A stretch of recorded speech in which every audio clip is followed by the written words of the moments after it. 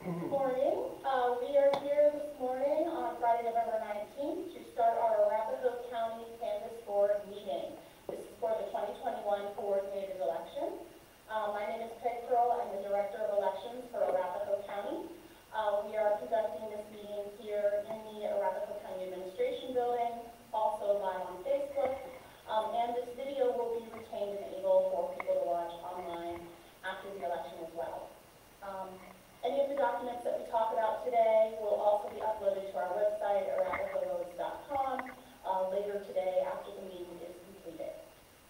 So our Canvas Board meeting is basically the last step in certifying an election. And a Canvas Board is composed here in Arapahoe County of one representative from each of the two major political parties. The county chair of each political party here in the county appoints a representative, and they are each part of the Canvas Board, and then also the county clerk. So those are the three people who are here at our Canvas Board. We have our two representatives from the political parties and our county clerk, Joe Lopez. And you'll see more from them and see some names and things as we go through the documents here. The way these meetings work is I'm presenting the information about the election to our Canvas Board members, and they will ask me questions at any time about these members so they can make sure that they feel confident in their duties, which we'll go through here in a moment. We have obviously people who are watching online, because this is a public meeting, and a few folks from some of our city clerk offices who are watching in the room who can just observe the Canvas Board doing their work. So this isn't necessarily a public comment type of meeting, but a working meeting with the Canvas Board that's open to the public.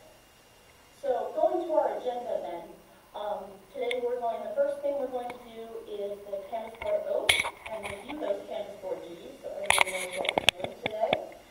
Then we'll be walking through the November elections, ballots cast versus ballots counted. We'll be going through a couple of special reports that we like to give for some additional information to the Canvas Board, that it's about ballots that were cured or rejected, and for our overseas and military voters. And finally, the final step is certification of the official election results. So the first step is the Canvas Board oath. Each of the three of you have in your folder documents, which basically has the same information that we have up here on the screen. If you wouldn't mind each filling that in now with your name and your precinct number, the county of Arapahoe, and as you can see on the screen, this is the oath stated in Colorado statute that each of you sign and date today at the beginning to show that you are a properly registered member of the party that has appointed you, and that you will faithfully perform the duties required of the Canvas Board today, which is what we'll go over next. So, once you get a chance to fill that out and sign it, just hand it to me and I will collect those and set those aside. All of the documents that get signed today and the Canvas Board report do become part of our election records, which are kept for 25 months under state law. Thank you. Thank you.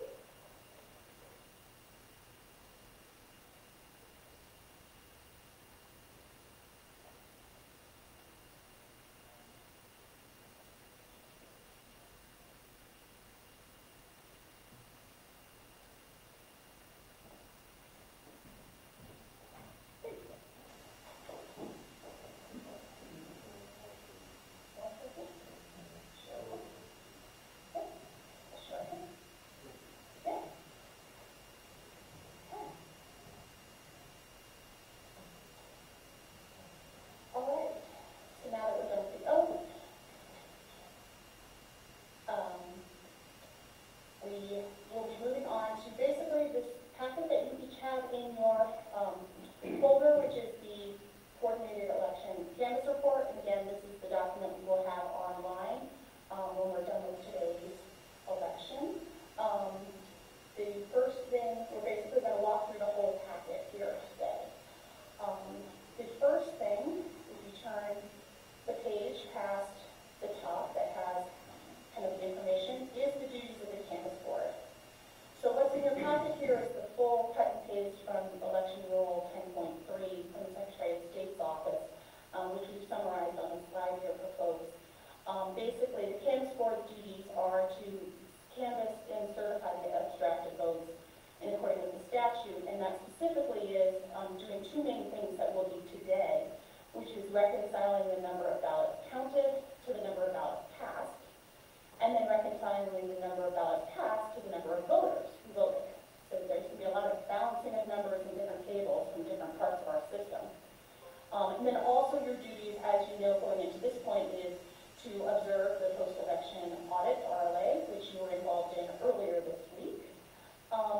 then to conduct any recounts that might occur in connection with this election.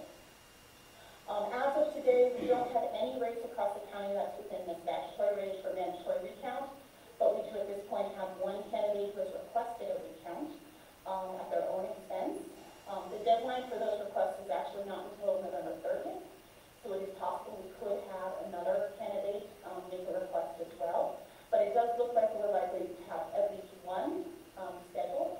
There are some statutory timelines of when we can conduct that recount. So after this meeting today, I'll touch base with the three of you about basically what your personal schedules look like after Thanksgiving. Because this is something we'll basically have to be doing the first week of December. So at least for one candidate, and possibly more if others come in. So we'll talk about that. Like I said, scheduling is what happens next. That is part of your overall duties, but that happens after the election is actually certified and completed because it's a recount. It's not part of the original election. So if you want to go next to the next page of your packet, top of page 3, this is when, oops, my slide there. This is where we're looking at voter registration and turnout. So here's our first look at different numbers from this election. So the voter registration number, we have a couple different numbers that we have given you. We have total registered voters. If you look in your packet, the total registered number at the top box includes everyone who's registered, including pre-registered voters. So in Colorado, you can register at 16 or 17. It's considered pre-registration. But it does put you on the roll, so to speak, although you are not mailed a ballot. It sort of activates you at the moment you turn eligible, which is when you'll be 18 by an election. But just to give you a sense of the total number we have on the ballots, on the rolls, we have 461,110 here in Arapahoe County as of election day. The second box is all active registered voters. Now the main difference here is this subtracts inactive.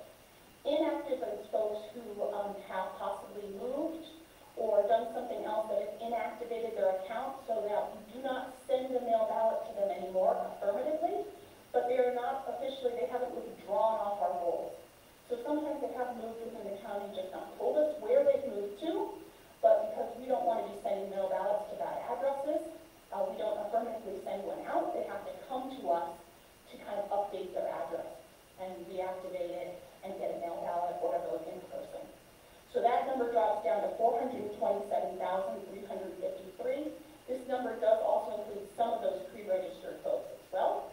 So we did not send a ballot to all of those people, because again, still a few people in there that are not quite eligible. So that's where we have the final one for this election, the number of eligible active registered voters, 18 plus, you were active, we sent you a ballot, or you came in and voted in person, and that is 425,827. So that's where we're at for this election. This is the final number and what we use officially for turnout calculations and things like that. Now, if you were looking at our website on election night or other times when we were giving returns, there was slightly different numbers. That's because our voter registration database obviously changes daily going into the election, and the numbers that are placed on that website just from the Secretary of State's office for comparison purposes are just a snapshot in time, chosen a couple days before the election as a placeholder. These are the official numbers and the official turnout. So that's what's on the slide here. Our official number was 425,827, and so our official turnout then is 36.93% for this election. Given a couple just comparative numbers on the slide here for you for some other coordinated elections recently. In 2019, it was a 42.49% turnout, and then in 2017, it was down at 26%. So we're pretty much in between those two. One other interesting little fact to point out is, although our percentage is smaller than 2019, we actually have almost 35,000 more active registered voters right now than in 2019. So it's actually only 5,000 less ballots cast than in 2019, even though it looks like a bigger gap. So the number of people voting is still much higher than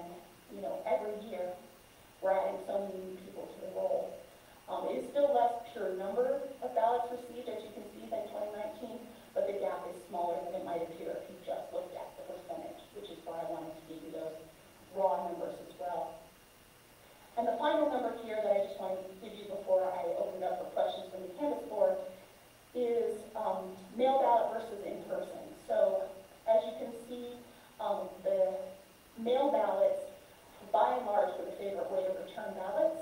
98.83% of all voters returned their ballot by mail ballot, which means in the U.S. mail or in one of our drop boxes. The vast majority of those were a drop box, even though we called them a mail ballot. And only 1.16% actually came in person to a vote center to vote. Questions just about sort of that voter registration and turnout component. We'll get into the next charts on page 3 in the next slides, but I want to open that up to the Canvas board for questions.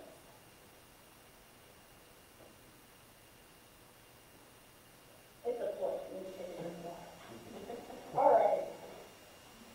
Then with that, we'll move on to the middle chart on page 3 of your report.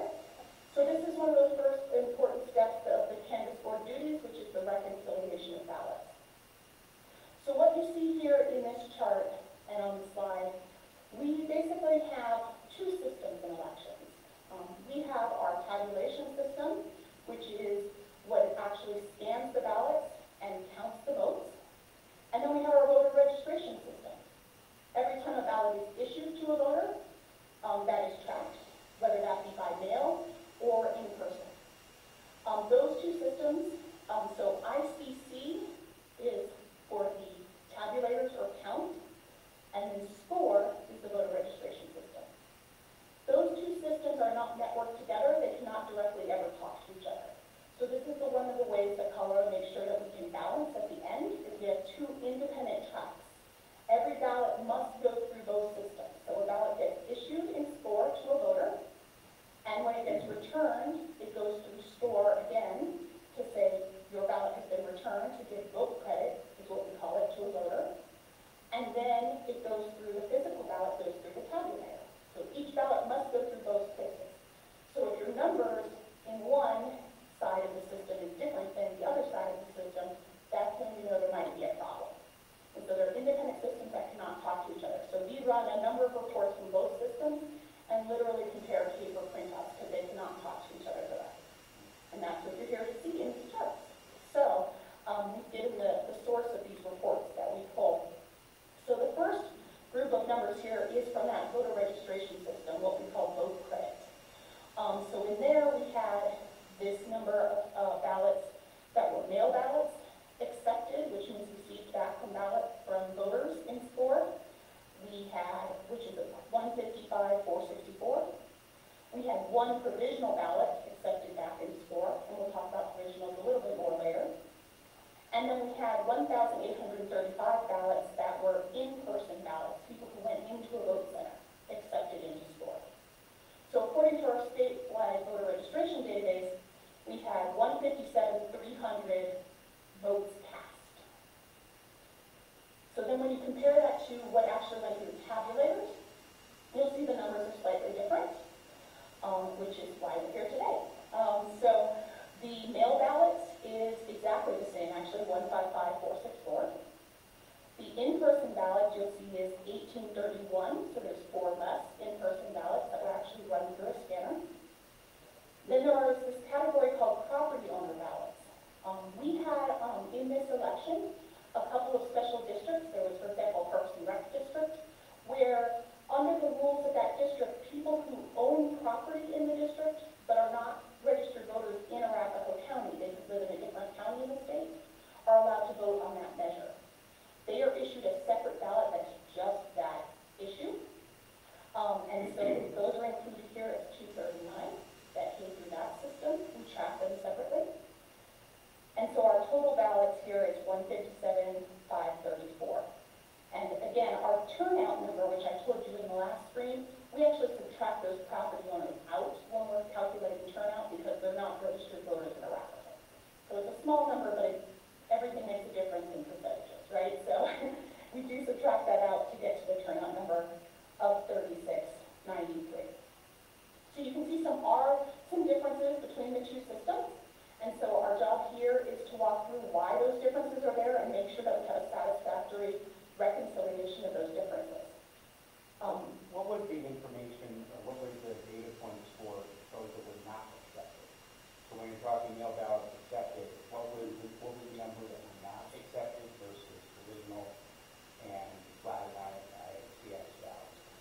great question. Rejected. So, right, the rejected ballots is actually, we're going to get to that in like the next page or two.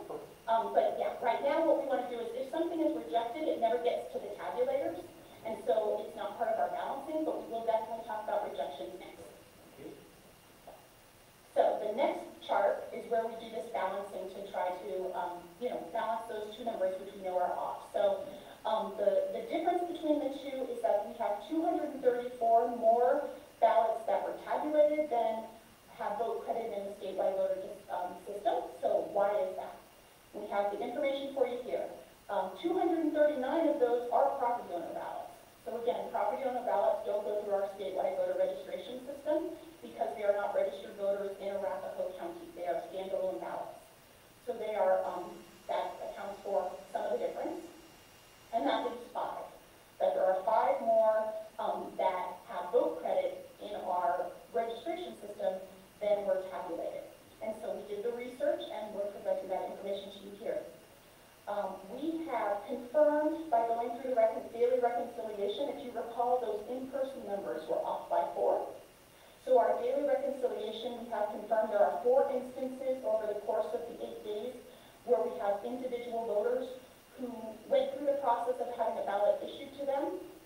It was issued to them, the label was printed, etc., and then they chose not to vote. They were what's called fleeing voters at times, is a phrase, or spoiled.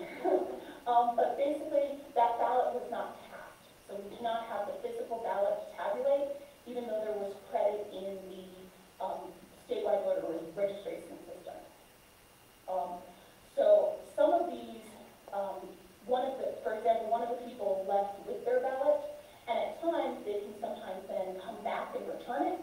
So we don't necessarily void the vote credit at the vote center the second it happens if they notice it happens right away. Because the person could come back 15 minutes later and say, oh my God, I forgot, I have this with me. The others are sometimes we just don't see that the person left with it until they end of the day balancing.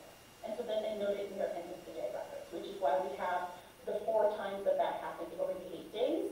And so that explains the difference in these 4 in-person, again, vote credit that were just not tabulated. So we don't have those ballots. They chose not to vote in the end after asking for a ballot. And so that leaves 1, because there were 5, that takes away 4, that leaves 1. And so the 1 is we have, again, from our tracking along the way, we know on the very first day of ballot processing, our bipartisan teams of ballot openers had a batch of 100 that they were going through, and they had 99 ballots at the end and 100 envelopes, and it was their first day, and they could not pinpoint which of those envelopes was the empty envelope. And we did not want to take away vote credit from a voter without knowing which voter it is, because at this point they had been separated and they were anonymous. We could not match them up again. So we knew that there was, put it in our records, that happened that day as a discrepancy in that day's batch. And so we know that was 1 mail ballot, which was off in the balancing because it was an empty envelope. But we were not able to, what would normally happen is we would know which mail ballot it was. And this happened, you'll see, in some other instances after the first day. When you get an empty envelope, you mark it down, and then that envelope goes back, and it becomes a rejection in the system instead. But because we could not identify which of the 100 voters we should do that to, we weren't going to give it to anybody. So we marked it as a discrepancy and saved it for presentation to you today. So those are all of the discrepancies. So this is basically the end of that sort of balancing part of your duties, and I want to open it up for questions. How do you classify your cover ballots? Do those fall into the numbers that you're going to do those under mail ballots? Or how do you? Yes, you will have our considered mail ballots, and we have a little more detail about that in terms of which ones actually came in through the mail versus through electronic in a later chart. But technically, because they don't walk into a vote center, anything that doesn't walk into a vote center is a mail ballot. Other questions? And the way that we track these two, just so you know differently, because as you know, at a vote center, you can vote a paper ballot that looks just like a mail ballot, is we obviously, those votes coming in from a vote center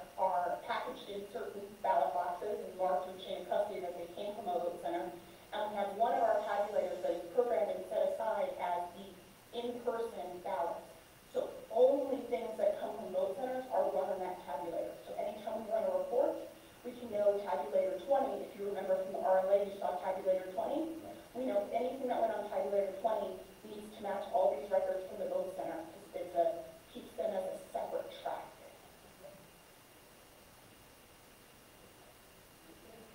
Okay. All right. Then we will move on to acceptance versus rejection, which I believe is your question earlier. Do you want to switch now to page 4 of your report? So we were talking about the overall number of ballots accepted, which is what we use for triggering the turnout figures. But we do have here in the chart on 4, the overall number of ballots actually returned. So the number accepted is 1,055,464, but we did receive back and end up rejecting 1,941 ballots. And these are all mail ballots. And so that's, as you can see on the slide, an acceptance rate of 98.78% and a rejection rate of 1.24%. So the overall ballots returned is a little bit higher there.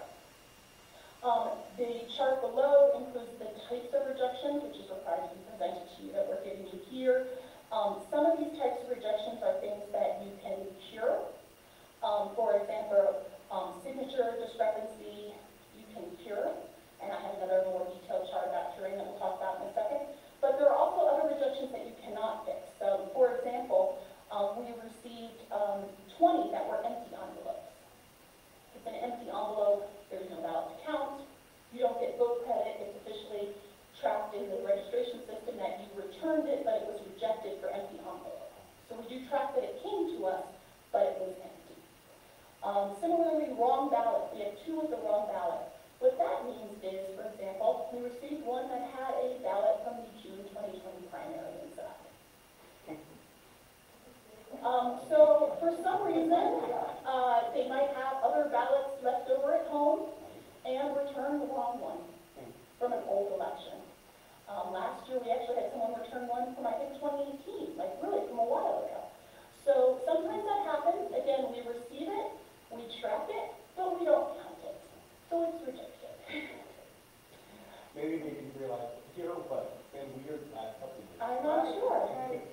We also have, for example, there was one that was rejected for 2 ballots in one envelope. So what happens here sometimes is someone in the household thinks, oh, I'm going to return myself and my partner's ballot just in one envelope. Well, we can't do that. We have to have the signature and the affidavit. And there's no way for us to know which ballot was yours and which one wasn't. We just have to reject the whole thing and just put it aside. Again, we receive it, we track it, but it's rejected and not counted. So those are the types of things you cannot cure. We don't return some sort of message to the voter saying, fix this. That's just not done. The others you can't fix are, we did receive 737 received after 7 p.m. election day. This is literally, we're receiving them this week in the mail or things. So sometimes people just don't pay attention to the deadlines. And we are not allowed to open, the only ones who are allowed to open after election day are cures that come in those 8 days. And if a UOCAVA, mail ballot, is sent before election day, but gets to us within 8 days after, we can accept that. But we can't just generally accept anything that is like postmarked by election day, for example. It has to be in our hands by election day. So again, we track those, we receive them, but we reject them, and we don't even open those. They just get stored as an election record, so we don't even open them. So that is one of the things, if you look at in 2019, there was slightly less rejected. There was 99.33% accepted in 2019, but we received almost twice as many at this point after 7 p.m. election day ballots than they did. Like I said, they've been trickling in ever since election day. So that's something that we try to do as much education as we have. We've actually redesigned the envelope to put those deadlines on the outside envelope as well as the internal envelope. We try to work with our city clerks to remind people of the deadline. So we'll continue to try to do that and get that communication out to folks. But like I said, we don't even open these. We just mark them as received and try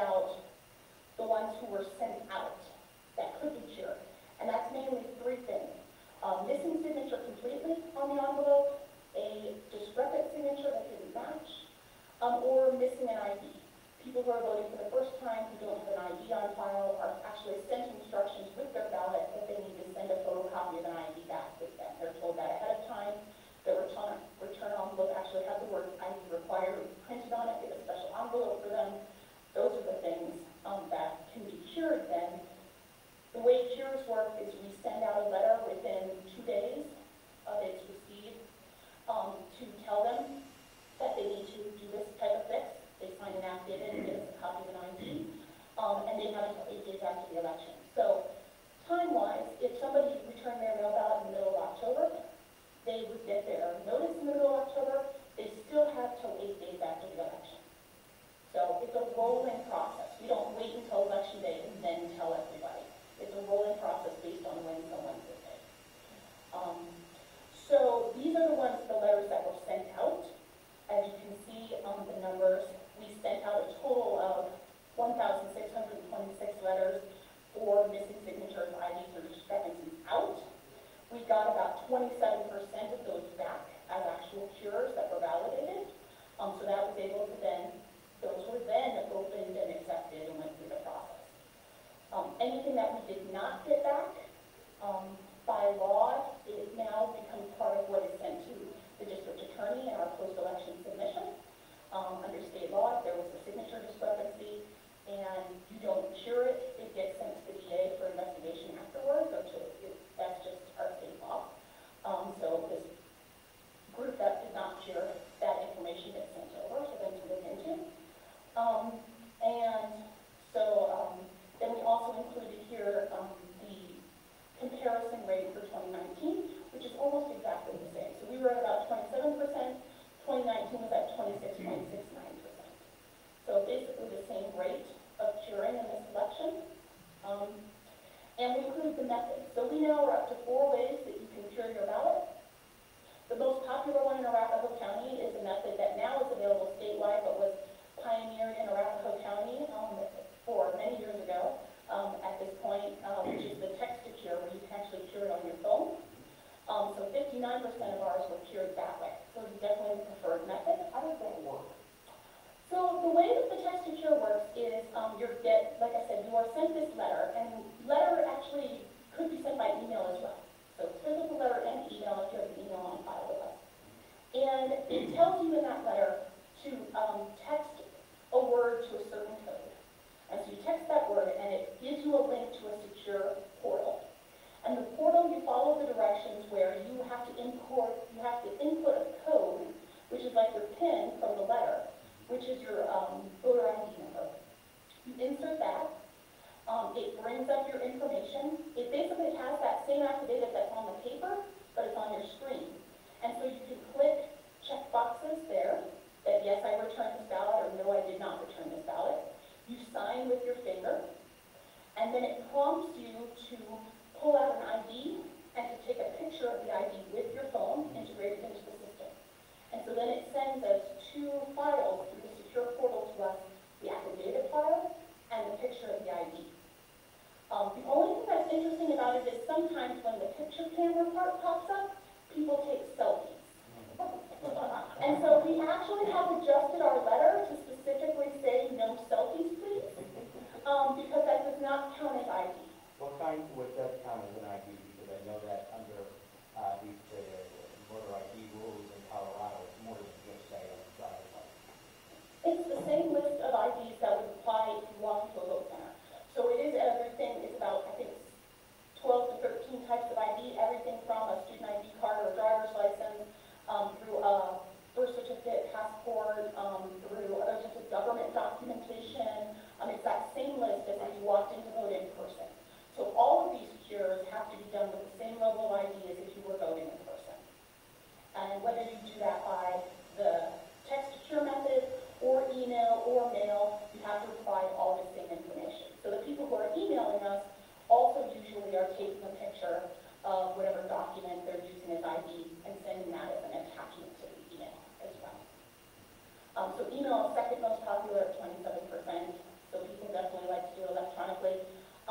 One thing I will note is that demographically, these are not just the younger people using it. Like, we definitely know our older voters enjoy the mobile phone interface as well. And then 13% by mail, that you actually physically mail back the paper. And then if you are one of those people who got the cure early because you voted early, you actually have the ability in state law to come into one of our vote centers when they're open and turn in your cure paperwork in person. If you have it that early. You also, if you have it that early, can put it in one of our drop boxes. That kind of is an option. Some people don't get them in time, so they're doing it after the election during those 8 days, in which case they would either come into our or drop it off, or they would do it, by mail or email or text it here. So 2% ended up coming in person, and that's a mix of vote centers and the main office. So by and large, people do enjoy the electronic version, which do still require the same level of ID check.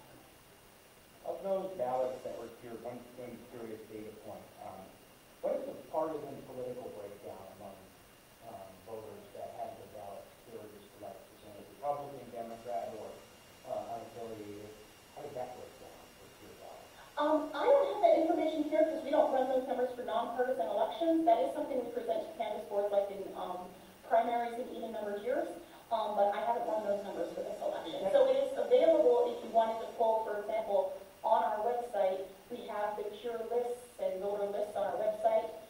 So if you wanted to pull that, you could see party affiliation versus cures, but I haven't run those numbers for today. Is that in a general election on the number of years that information that's provided, or just in the primary?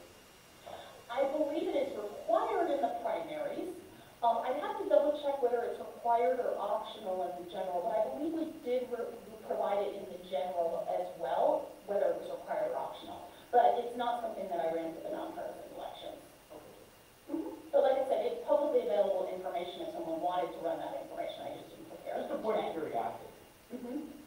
Yeah, and you can see, our voter turnout dashboard that we have on our website right now is broken down with party demographics for overall turnout of unaffiliated Republican and Democrats by day as well as by time overall. So that information, like I said, is all public information as well. Any other questions about signature discrepancy and the cure process? All of these, just so, I guess one last piece I'll make sure everyone knows, when the cure paperwork comes back, it is reviewed by those same bipartisan teams, our signature verification room supervisors who are a bipartisan team.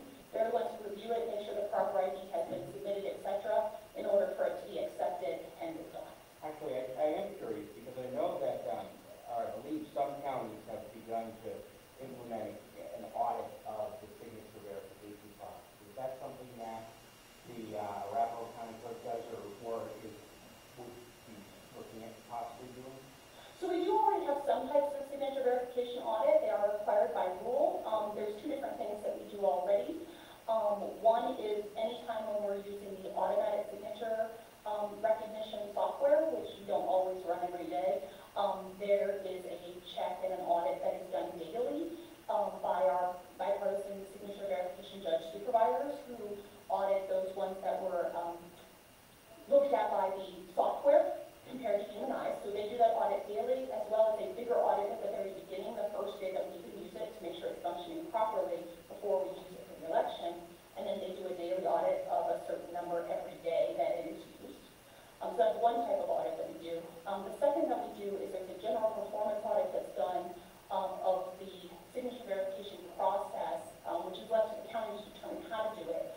That's a combination of our nonpartisan or our bipartisan teams and our civil service staff, who basically look at the actual statistics for our bipartisan judges who do signature verification in the room every day. How many signatures they're looking at per hour, how many approvals versus rejection rates of different teams, etc. And they look for comparison across teams to see if anything is out of whack with compared to other teams. If some particular person or team is rejecting 50% more than other teams, those kind of things. They have some standards and checklists that they go through as a performance type of audit daily of the way that the room is operating with the various teams. So those are the ones we do under the current rule. I know that all of us in the Clerks Association are constantly sharing what different people are trying. I know people have piloted different types of things. And so we might all be tweaking those processes under the rule right now, going into the next year, just like we tweak almost all our processes based on what we learned from other counties. Sure. All right, let's move on then to, again, some more specific types of ballots. This is going back to your main packet here on page 5. Provisional duplicated ballots. These are other things that we need to officially present to you in the canvas. Provisional ballots, which if you've been around in elections for a long time, used to be a very big deal. But since Colorado has moved to our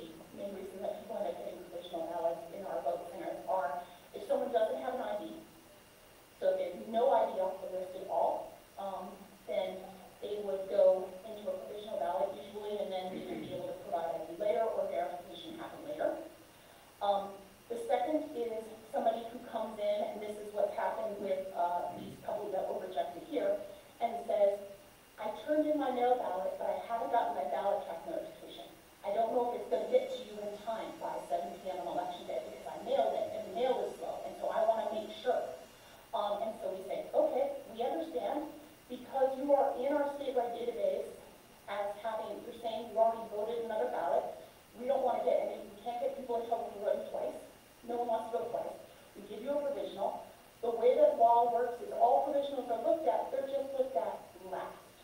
So what we do then is we get all of those ballots, 7 p.m. election day, et cetera, that are in our hands.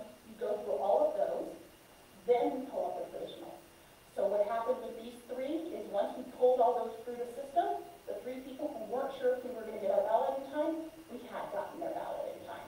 And so the provisional ballot was just not opened, set aside as a sealed rejected provisional. So all of these actually did have, that's why it says mail ballot issue/voted, they had already voted.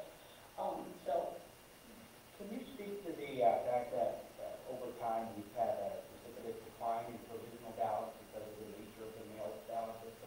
Because everybody gets a ballot, there's not, but we used to have much more with provisional ballots, right?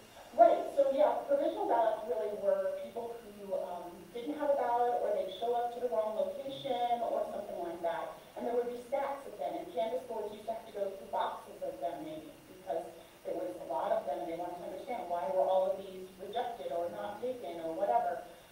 We've done a couple of things in Colorado. One is mailing out a mail ballot to all active voters, and instituting the cure process. So if you are missing an ID or something, there's this cure process you go into instead of a provisional ballot process. The second thing is by, like I said, going to a vote center model where you can go to any vote center in your county. Then you don't get a provisional because you're in the wrong precinct on election day. You can vote. The third thing is actually a more recent change that we just made after the 2016 election, which is what I get into next, which is the statewide ballot. So statewide ballots, it used to be, again, you can go to any vote center in your county and get your full ballot. Now, what happens if you go to a vote center outside of your county? So I live in Denver. Let's say for some reason I didn't get around to voting my mail ballot, I was really busy, I work in Arapahoe County, it's election day, I don't have time to go to Denver, I go to an Arapahoe County vote center because there's one in the building where I work. What happens? Well, I can't vote in Arapahoe County ballot, I can't vote for races in Arapahoe County, I live in Denver. So what would happen in 2016, for example, is I would be issued a provisional ballot, perhaps, and it would only be, if it was a presidential year, presidential races, because there's a federal law saying you have to be allowed to vote presidential races. So what we've created, though, is what we call a statewide ballot. So what would happen now if I had done that in this election? Because Arapahoe County would say, well, I can give you a statewide ballot. And the statewide ballot in November included 3 ballot measures that are everywhere in the state. And so you can vote on the statewide measures. Or you could go to Denver and try to get here by 7 p.m. So instead, for example, last year when there are Senate races and if there's a year where there's, for example, a governor or other statewide offices, those would all be on the statewide ballot. So instead of issuing provisionals to some folks, we issue these statewide ballots. So here in Arapahoe County in this election, we issued 8 statewide ballots to people from other counties who were in a vote center in Arapahoe County, and they voted on just those 3. And then 25 ballots were issued to Arapahoe County voters from other counties. They were in other places. And it was just those 3 statewide measures. So that also has decreased the use of provisionals because there's this other kind of ballot you can get if you're in the wrong county to vote on at least statewide measures and things. Do we have those numbers? Yes, I'm sorry. That is, oh no, the statewide I actually don't. That's additional info that's not required by Canvas. So I put them on the spreadsheet, on the PowerPoint for you, but those are brand new. We just started using the statewide ballots in 2020. So we're brand new, basically. And those they're not counted as provisional? No, they are regular. What they are doing is they issue them, and it's just those, it's a special ballot that's just those 3. And actually the place, you will see some of these when we get to the next page with the duplication ballots, because the ones that come to us would have to be duplicated because they're on a different piece of paper. But the ones we issued to other people are not in any other report. So that was just a point of reference for you. So they are issued, and then they are sent to whatever county that needs to actually count them. And then they get counted that way, but they're only on those measures. The final thing that we've done to then even further decrease the use of people being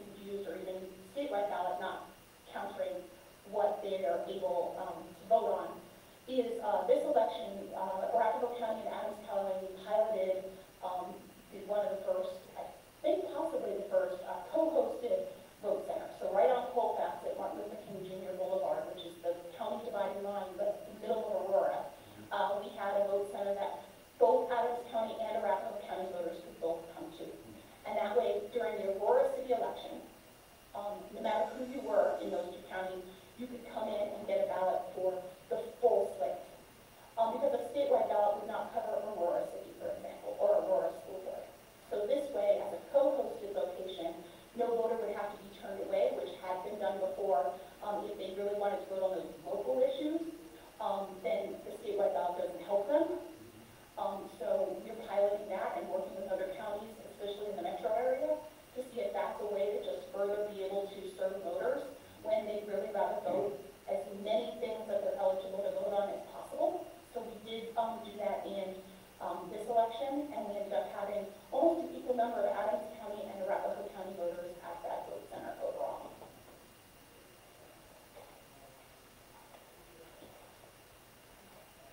So then the next part of this slide is what we were just asking about, duplicated ballots. If you flip over to the next page, to page 6 of your packet there, the back page, we are required to show you, so 801 ballots were duplicated by our bipartisan team. These are logged, kept numbered. You saw during the RLA how we number the original, we number the duplicate that is made, we keep both, and we are required to log why they were duplicated. And so the categories of why they were duplicated this year include things like machine damage. Machine damage is usually something like when the Agilis is opening the bottom of the envelope, it accidentally nicks the side of the ballot or something in a way that makes it hard to be read by a tabulator. Or it could be, some damage by machinery at the post office, something like that. So we had 364 that were somehow damaged by a machine, and we need to duplicate them to be able to make them run through the tabulators. 84 were voter damaged. That is basically, it doesn't include pets. I won't just blame the voters. So this includes the one you saw at RLA, where it was the dog chewed the ballot. That's included. Anything that's torn by a voter, spills of coffee, sticky substances, things like that from the voter, all go into this category. 18 were marked in red ink. This is why I have a picture of our ballot opening team. Our bipartisan ballot opener judges are really the ones who have a checklist of things they look for when they are opening ballots. They are the ones that find and pull out sticky ballots, ballots marked with red ink, all of that, so that they can be duplicated and get properly reported. Yeah, during the logic and accuracy test, I did a ballot in red ink and I did a ballot in yellow highlighter, and then went through the adjudication process, and those came up literally blank because the highlighter isn't picked up by the scanner and the circles are red. So then the red inside, that's why they pick it up. Right, so that's why our ballot opener teams are definitely like the hardest working teams in show business, because they're looking for all this stuff, and they're the ones who, like I said, they have to pull out the sticky ballot, or whatever it may be, and they put them aside and log it so that those things can get duplicated and be counted, the way that the voter intends those ballots to be counted, even though they use red ink. So there were 18 of those. 9 signed ballots. Sometimes voters sign their ballot because they think they're supposed to. Sometimes it's that they're initialing by a change or a mark. But because we have a statutory and actually constitutional duty to keep ballots anonymous, we can't run those ballots through the tabulator and create ballot images that have people's signatures and initials on it. So we put those aside, we duplicate them, and the duplicated ones that have no identifying marks are what become the official record. And when you talk duplication for folks who are watching, Yes. That was like when we in logic and accuracy test, I had that duplication mode still. When you're entering it into the device that they use if you show up for in-person voting, it's the same, pretty much the same thing, just a duplication mode, so that it walks through and does it the way that it's supposed to for. Yes, so we take a couple of our ballot marking tablets that are used in the vote centers, we do put them in duplication mode, and it is a bipartisan team who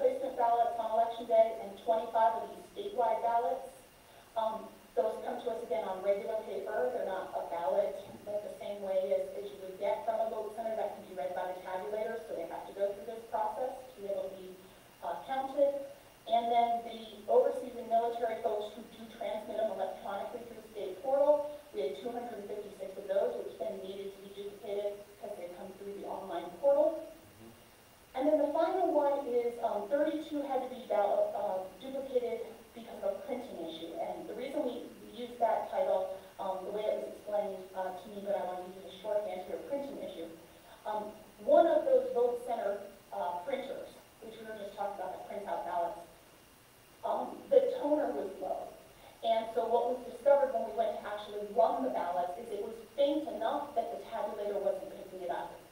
And that, after reconciliation, end of the day, those vote centers send those ballots back to us.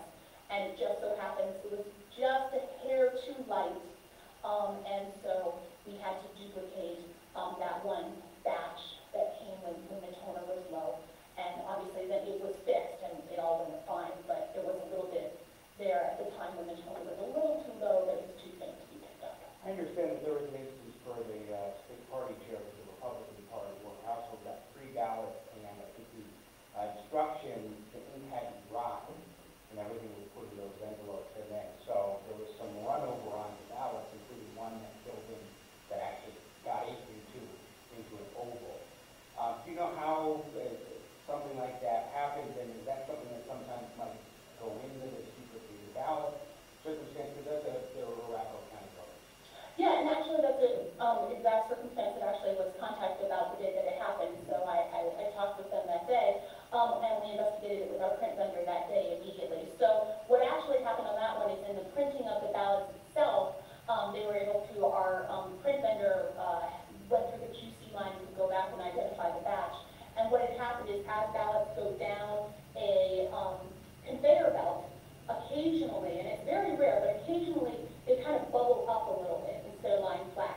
And there were a couple in a row because, again, this household, if you had all been pulled in our very first mail poll, they were in a row because we print them kind of in the way that they're pulled. So they were in a row, and there was a little bubble up, and what had happened is they basically hit the little spout that spouts out the ink. And so it touched it as it went by once.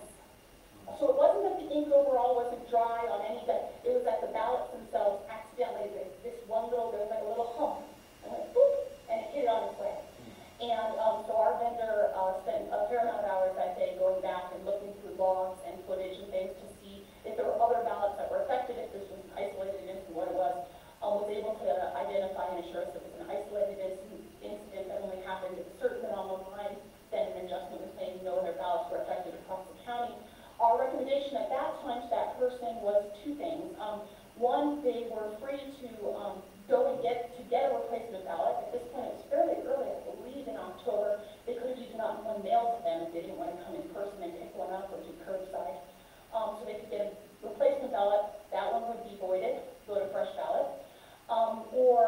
Second, if they did want to vote that ballot, they could just use the voter intent marking instructions to be able to be clear about what was or was not their intent in the area where there might be some ink discrepancy, and that would probably be taken care of in adjudication, not a full duplication most likely, because it was a very limited spot on the ballot. It didn't affect the overall ballot. Okay, thank you. And I don't believe I know which option they chose. By the way, speaking, since you mentioned adjudication, would you be saying anything about how many ballots went through adjudication? Especially having done a lot of inaccuracy tests and getting very curious about that. Yeah, we do not have, so the number that goes through adjudication before tabulation is not one of those numbers that we normally track and present to Canvas. It's something that I believe we will in the official summary report when we get to it. I do have some official numbers for you in terms of undervotes and other things, and we know that those go to adjudication, but we don't necessarily have as a regular metric the number of every single one that ever gets looked at. You have to go back sort of to the audit log to certain batches or certain things if you wanted to look at a number for a particular problem or a particular issue on a particular day. Seems sensible to me to have a number of trucks. Well, it is all log. There is an audit log where all of that is tracked, but there isn't a cumulative report that gives sort of a... And I mean that, a cumulatively report, but maybe that's because I went through the logic and accuracy test that it was very interesting process. Yeah, a lot of the things in our tabulation system are really based on administrative needs of processing batches. So it's only certain things once you get to the final tabulation point are things aggregated, but a lot of the processing points along the way are still just sort of batch numbers for tracking, especially if we need to reconcile a problem. If we found something or needed to do research, it's all tracked by batches, so it doesn't necessarily accumulate automatically into reports. The information exists, but it's not, as I said, put together on its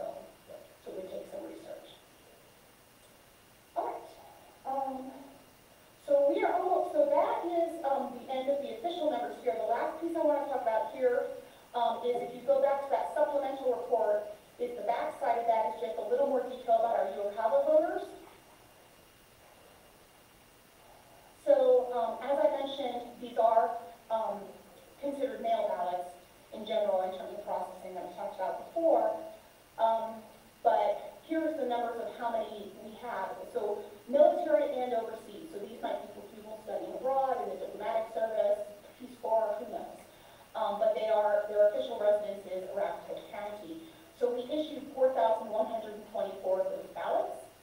They could be issued either by mail, actually mailed out to foreign addresses, or the electronic is that we send an email with a link to the secure ballot portal. So we do not email ballots, just to be clear. Sometimes we shorthand talk about email ballots. They're not email ballots. It is a link to a secure portal. So we returned, the turnout was about 10.96%. We had 465 returned back. And that was, as you can see, 54%, a little more than 54% were returned through that secure electronic portal, and just more than 45.4% were returned by mail. Now, the way these ballots work is you can kind of mix and match your method. So even if we send you a mail ballot, if time is getting close and you think it's not going to come back from France in time, you can still return a ballot through the secure portal. So you have your options. So these numbers don't necessarily gel in terms of the same mail out means mail back. They mix and match all the time based on timing. Anything that is coming through the secure ballot portal must, just like everyone here, be in hand by 7 p.m. on election day. Things that are returned by mail, again, they are allowed to be in the mail by election day. It's kind of a postmark rule, but then it can take up till that pure deadline to get to us from Paris or wherever. So the breakdown is pretty much almost evenly split in this election. I will say, like, for example, last election, last November, when we had a lot more UOCAVA ballots coming in, they were vastly more electronic transmission. It is a lot more reliable, I think, than international mail for a lot of folks. And it's convenient. They feel like they can trust a little bit more than it will get there quickly if they trust that technology.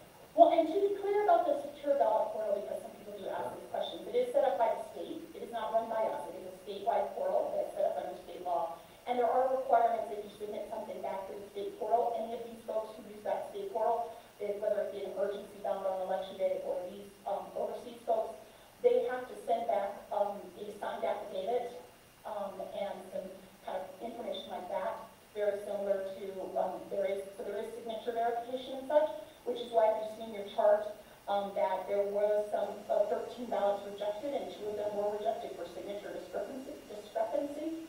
So there is still an identity check being done as well.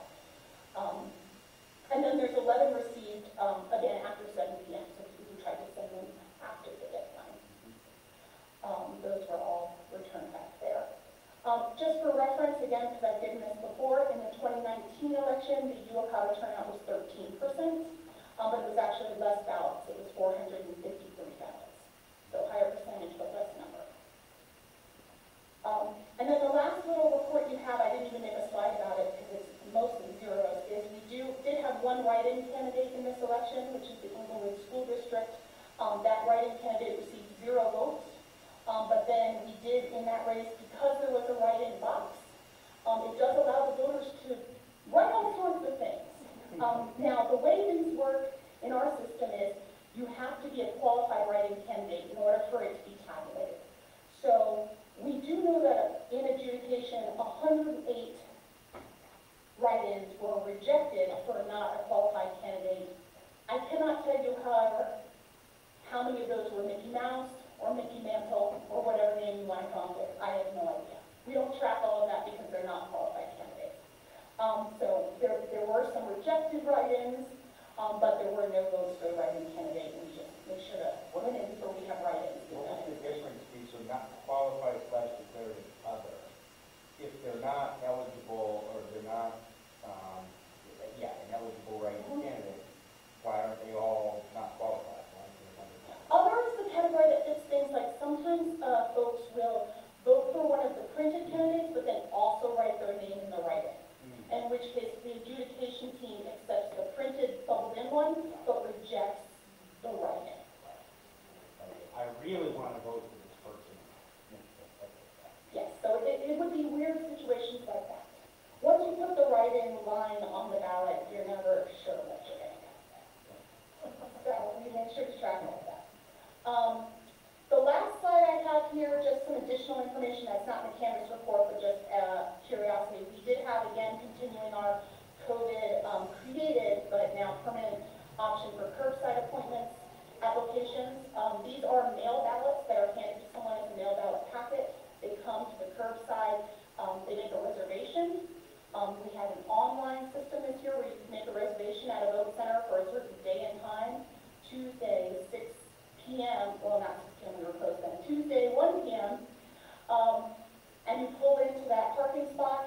The bipartisan election, the judges come out to you. They check your ID just like if you were an in-person voter, and then they hand you a mail ballot packet, basically a to-go packet, which some people vote right there in their car and put into the drop box in the parking lot. That's what a lot of the folks do.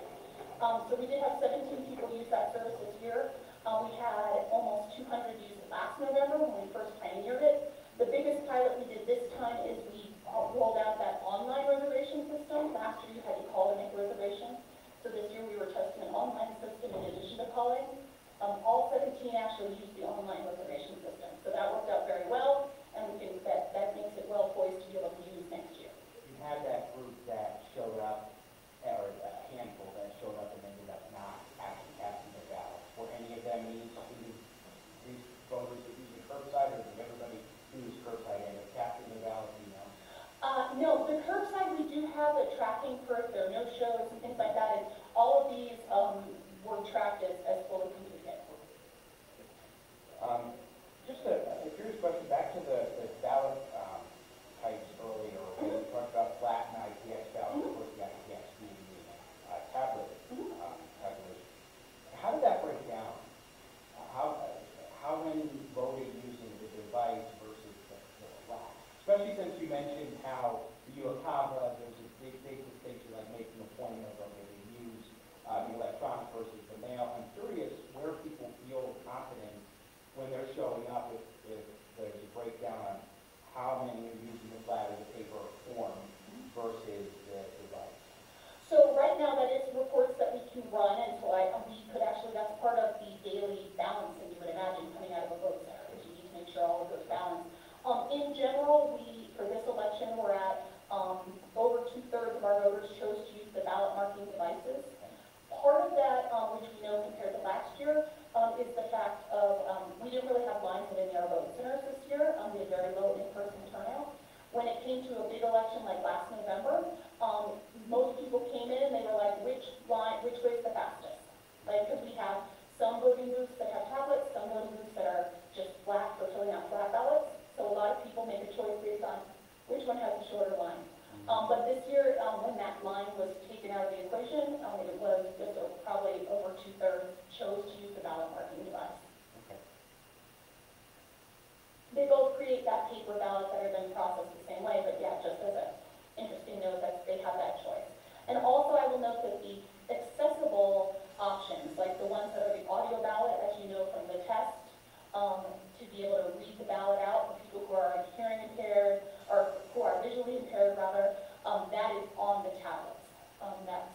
And any people who want those features would pick the tablet as well. And of course, for those who aren't here, who don't know, when you use one of those tablet devices, then you review it, then you click print, so there is still that paper record, which is what ends up being counted. Yes, so there is a chance to review it on your choices on the screen, and then it also prompts you to review your printed choices as you walk over, because the voter themselves are the ones who cast that paper into the ballot box, and they are encouraged by both the election judges and the screen instructions to once again check the paper ballot to make sure it's all correct before they put it in that ballot box. Exactly. Great. All right, so then the last two things that we need to look at, which are part of your Canvas duties, are these other two reports, which I have given you a printout of. So this is, the first one we'll look at is the official summary report. It looks like this. I got the first page on the screen. This is basically your Canvas requirement to review the votes cast for each candidate, office, issue, and question. So this report becomes the official abstract and results, which get sent to our DEOs in the cities, or school boards, get sent to the Secretary of State's office, etc. These are the official results. The way we've given this report to you, it includes at the top, it includes mail ballots,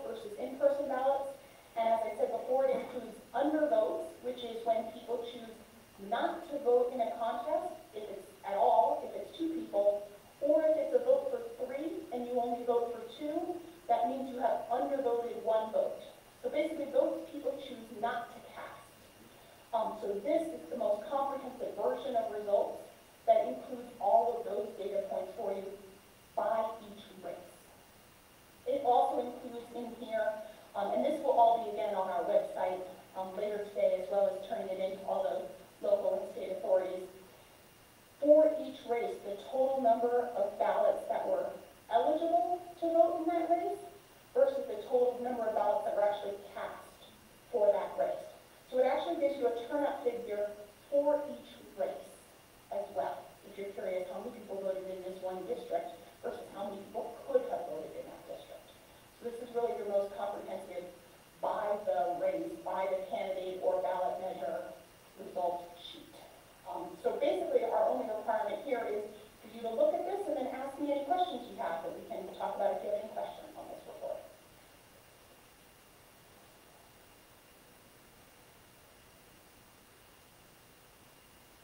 And again, to be clear, all of these turnout numbers here are based on those eligible active voters, so it's above 18 and you're active and you could actually receive and cast a ballot.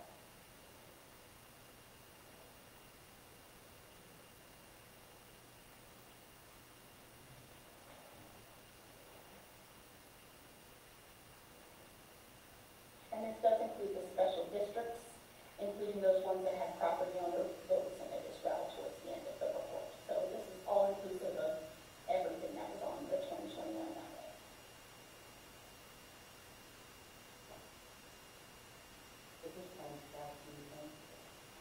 Times cast would be the number of voters who actually voted in that race, turned in a ballot. They might have left it blank, but they actually turned in a ballot, and this race was on their ballot. All right, I was confused because I did vote for two. I was adding up these numbers on it. The vote for more two. than the times cast. Yeah, we actually do have many races in this type of election out of a vote for two, a vote for three, a vote for, I believe at least one might be a vote for four, yes.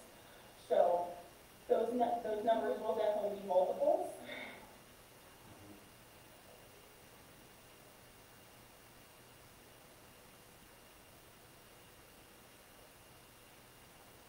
And just as a side note, in those multiple races, when it's like a vote for four, for example, or a vote for three, if you are looking to see if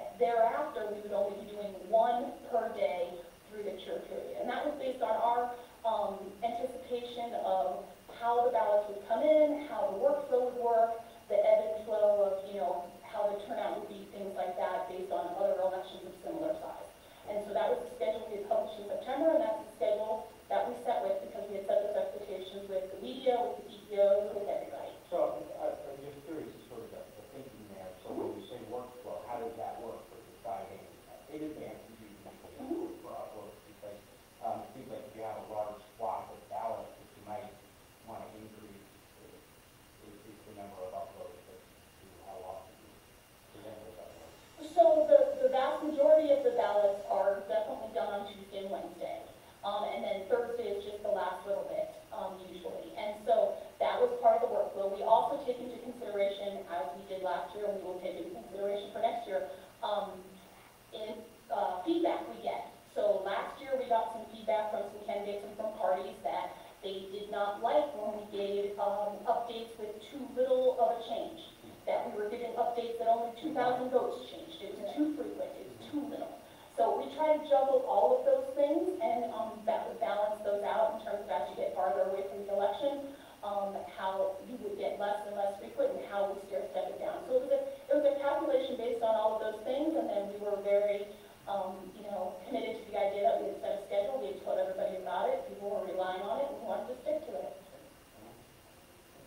Yeah, sure. Time tax thing, Yes. so there's a number and a slash and there's another number. Yes. What's that? So times passed, if you look at the bigger number, so if you look at, it looks like you're on the back, so let's look at the Strasburg Fire District, since you're looking at the back. Total 1,451 is the total number of ballots that were out there that had the Strasburg Fire District on the ballot, as one of their things they could vote on. 564 is the number of people who actually turned in the ballot that had Strasburg on it. So it's sort of a turnout for that race, a little mini turnout number for you. So it's not eligible voters in that district, it's of those voters who actually sent in ballots, who were able to vote for Strasburg Fire in that particular race. Only 564 actually decided to do it. Right. So it's based on, right, not everybody, we have, 399 precincts, and then we have precinct splits because of where city district lines and things are. So we have a number of ballot styles. And so not everybody gets everything on their ballot. And so actually this is a good time to then also look at, in comparison to that, the other report that I gave you, which is the next report, which is the statements of vote cast by precinct, which is the next one that was in yours, because these work together. So this is just pure numbers, which is what you were just looking at. Number of voters in each precinct and the number of votes cast in that precinct. And so the reason why in the statute we're required to give this to you as a canvas requirement is for you to be able to review the ballots cast and voter registration by precinct, to be able to see that there are not more ballots cast in any precinct than voters exist in that precinct. So what I've given you here is the 12-page report that goes all the way down to the last page. We'll get the cumulative, but this is the precinct by precinct list of how many voters and how many voters actually chose to vote in that precinct. You'll see the final three, if you flip to the back, are those special districts that had property owners. That's why they have little words instead of numbers. So those are those special property owner ballot styles. And that's how we break them out to know exactly how we keep track of those coming in. We give them their own special ballot styles. They don't get to vote on That's why anything it's else. 0 for registered voters, because they're not registered voters, they're property owners that are out there. Exactly, and that's how we're able to track them and be able to do that balancing we talked about before. Now, this is 12 pages long. This binder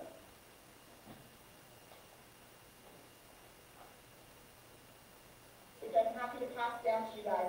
This binder then has those first 12 pages, which is the summary, and then it goes through every single one of those races you have on that other form I gave you, and it gives you the same precinct by precinct breakdown of every single race.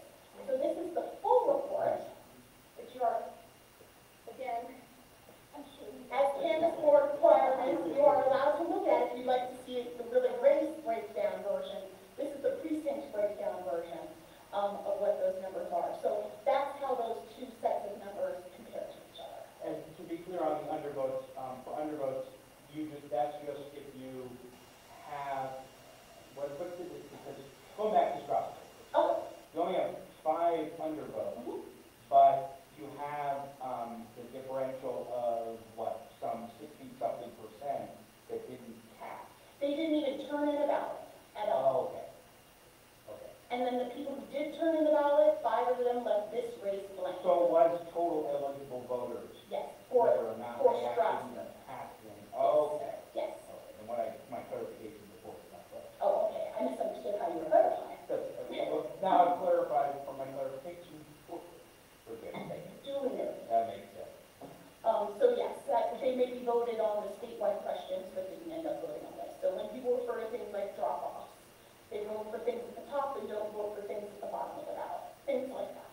Or the other way. Or the other way around. You saw one vote, but they didn't vote at the top and they voted at the bottom. Either way, this gives you that sort of breakdown race by race. And like I said, this is the official version that we'll be sending to the DEOs, because they all like to see their city, their race, etc., and to the Secretary of State and things like that.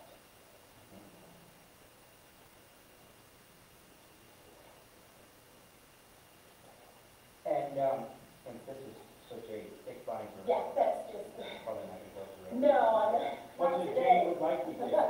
But, It's the expansion of these numbers Right. just by precinct.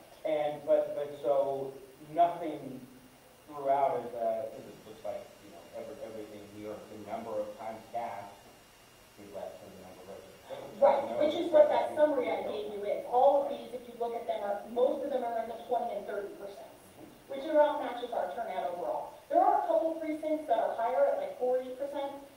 After you certify the election, after the election is final, we give this data, what you're looking at there, to our mapping department. And that binder is what becomes the interactive map on our website, on the Rapid Maps, where you can click on a particular precinct and see the breakdown of votes for any race within that precinct. That's what that binder turns into. And, how far back does that tool go? Right now, that goes back, I believe, to 2012 or 2014. So we present it in that format, which we find that is much more easier for folks to digest. But for anyone who might have some supposed concerns about more people voting than are eligible in a precinct, that tool is available. It's all on our website right now. You can look at that for any race, any year, and like I said, those past years going back. And then this will be uploaded in the coming weeks once the work is done. We can't start it until the election is official.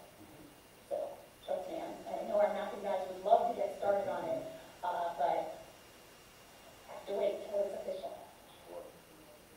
But it's a great tool. It's a very useful tool, and I think the graphic display really helps it instead of tables of numbers. So you can see right now, even on our turnout map this year, we added that graph for the first time on the turnout map on our website right now for this election, where you can see by degrees of how dark a color each part of each precinct is. That every day during this election, you could see where votes were coming in from and where they were not coming in. So we added a live version of that for the first time this election, and we're going to keep that there. I think we should move that. Just saying the version tool is something I don't know. Yeah, absolutely. I think that's the same idea. Any other questions about sort of these totals, or the official totals in any of these?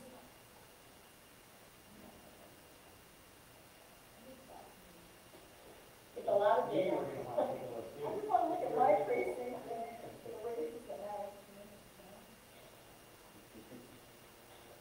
So if we don't have any other questions, so then that is the presentation of all the information and all of the steps in terms of the Canvas board duties that we walked through at the beginning. What's left now is basically the certification of the election, which is what makes it final and official. The certification is a form that is required in state law and by the Secretary of State's office. I went ahead and put the language in it on the screen, but I'm going to pass around one form there's places for all three of you to sign. But just to reiterate so everyone knows what it says, and before I pass it around, it says that we, the undersigned Canvas board, do certify that we reviewed the post-election RLA. We've reviewed all ballot forms and ballot logs associated with this election, which we've walked through. We've compared the number of ballots counted to the number of ballots cast. And we reviewed and here do certify the results in the official abstract of votes cast, which is that document we were just talking about here. And so basically the signed certification in that document with all these undervotes and overvotes are the two documents that are the official ones that get sent out to everybody there. So this is basically the last step. In the process, I have like I said, a paper copy with that language on it that has each of your names on a line here, and then one of these Arapahoe County seals that I will put on it at the end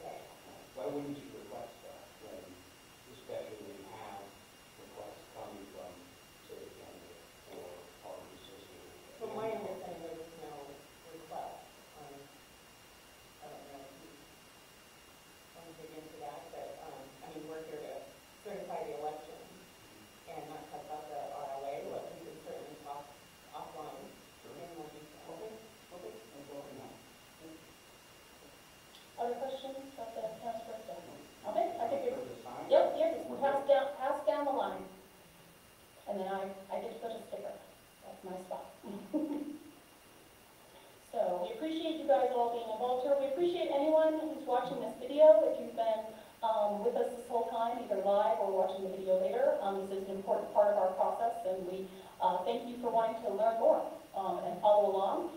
And like I said, all of these documents that we talked about here, the Canvas report that has these charts that were part of the PowerPoint, and the official certification and official summary report abstract will all be put up on our website, hopefully by the end of the day today, once we get it out to the official authorities of the state and other localities. So those are public documents you'll be able to see, just like all of the documents and the video of the Canvas board meeting from the 2020 election are on arapahovotes.com on our election transparency page. So all of this will be up there as well, and you can move backwards to see information from prior elections as well. So I'm going to take this.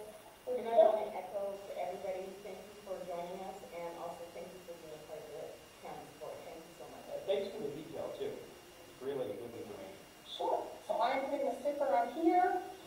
The 2021 coordinated election for Arapahoe County is certified and final. Again, thank you everybody who was here and everybody online. And we will make that a wrap for this year.